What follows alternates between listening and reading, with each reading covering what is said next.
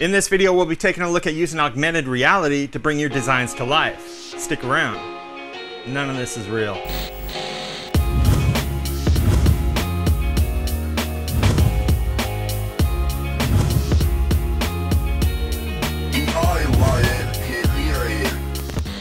Now this video isn't about a new project or a new product, but rather a quick demonstration of a new Fusion 360 feature.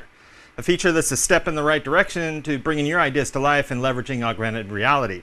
While support for AR and VR has been implemented several times over the last few years, it's a strange new concept that, while promising and functional, still requires work to get past the gimmick and find core value in its application. Needless to say, this sort of technology evolves, and several have came and went in the past couple years, but nothing has stuck. One promising sign are standards, file formats and such. Things we can develop against, huddle around, and build compatibility. But one of those is the USDZ file standard. Created by Pixar circa 2018, it's a universal scene description file that's zipped. Only this is a zero compression unencrypted file, primarily useful in packaging and transmitting and sharing 3D data. The good news is other platforms are also able to export and translate the standard format, and one of those is Fusion 360. Now, why would you want to do that? Well, for one, simulating a product's design is faster than manufacturing it, and previewing it in a natural environment can really pitch the idea nicely. While you can simply import a backdrop and demonstrate a natural context for the model within Fusion 360, bringing the 3D model into the real world is a better option,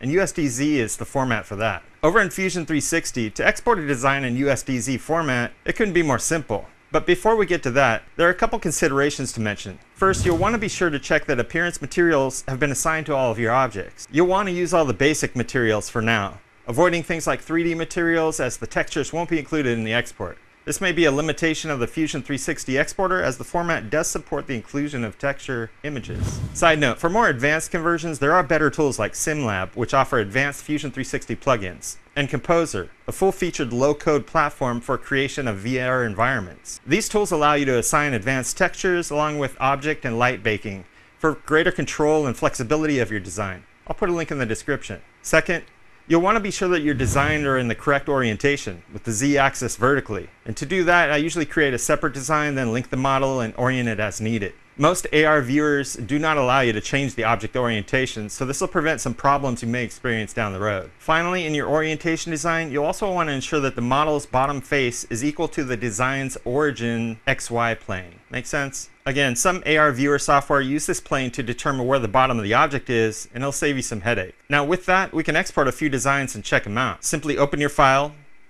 then go to the File menu and Export. Select the location, and then select the type as USDZ. The export's really quick.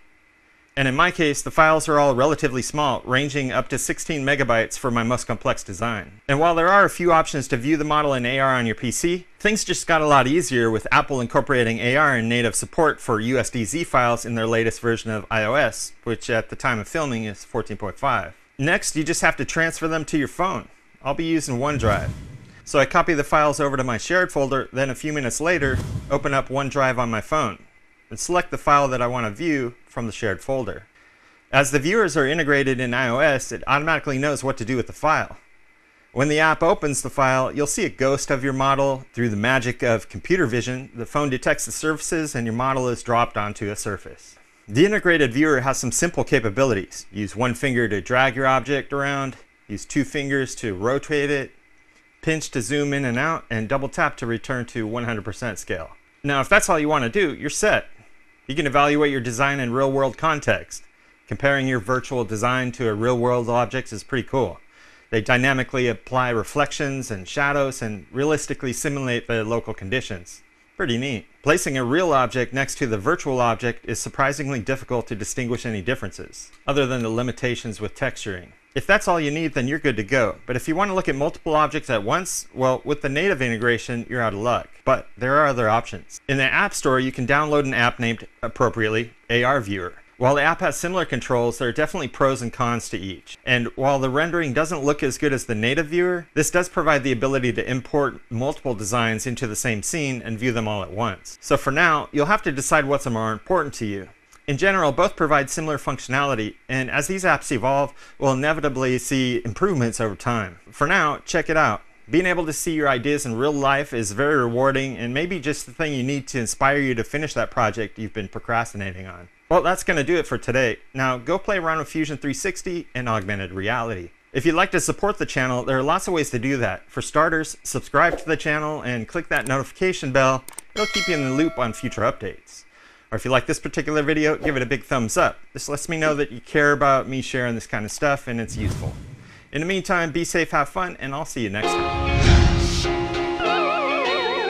Hey, if you like the video, please subscribe to the channel. It's how we're building the community. Also allow me to bring better content. Also check me out on these other social networks. There's lots of cool stuff there too.